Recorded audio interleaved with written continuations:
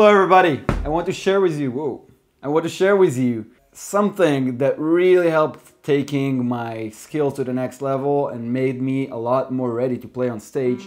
And I actually learned this the very hard way. And this is all about playing while standing. I want to share with you this tiny story, and then from there I will be able to explain to you why it's so beneficial to you. So a few years ago I was traveling and I was in New Zealand. And when I was traveling, I liked going to open mic shows. Now this whole day I was very excited that I was about to play one of my favorite songs, Otis Redding, Sitting on the Dock of the Bay. And I practiced that the whole day and I felt totally great with it. And this is a song I loved and played many times before.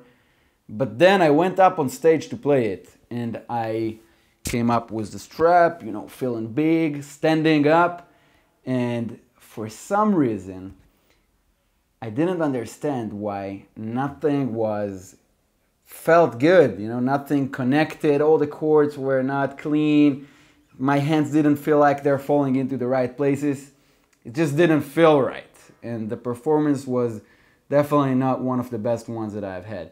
Now, the simple reason for that was that I practiced it exclusively while sitting down, and then I came to perform it while standing up. And when you're standing up, it's a lot harder. First of all, you carry the guitar, the weight is on your body, your hands reach from an unfamiliar place, they have to reach from a different spot, and just feels different. It's a lot harder. So one of the things that I took from there, and since then I very much, I practice with it a lot, this is to practice at least 30%, 40% of your time while standing up.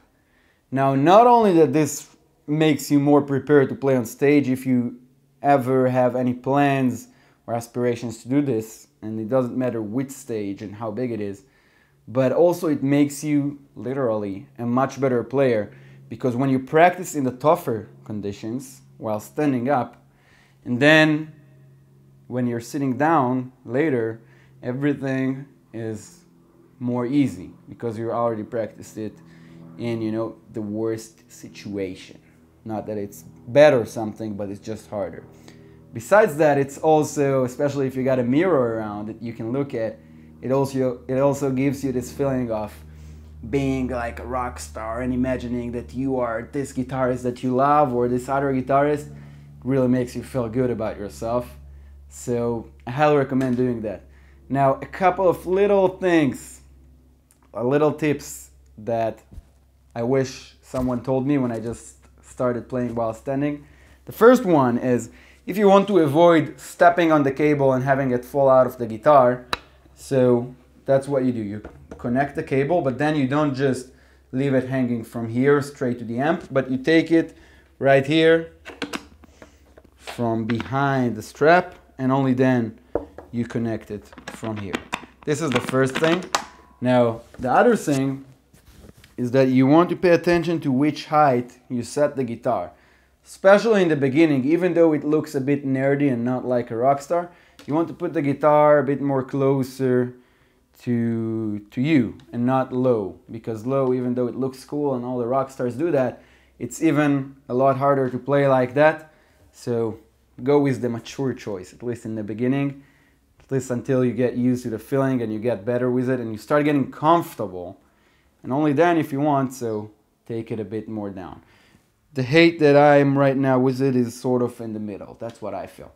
And this is it basically. So have a great time. I'm sure you will have a lot better time practicing like that, and you will become a lot better.